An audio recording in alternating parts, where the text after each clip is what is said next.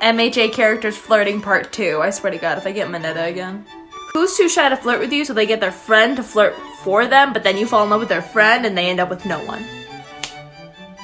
Present Mike. Who tries so hard to flirt with you, but they get too flustered so they can never do it? Oh, Todoroki! He'd be like, do you want all of my soba?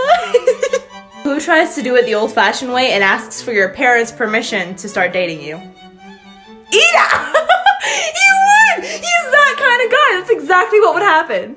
Who uses really cheesy pickup lines, but they're also really cute, so it kind of works out in the end?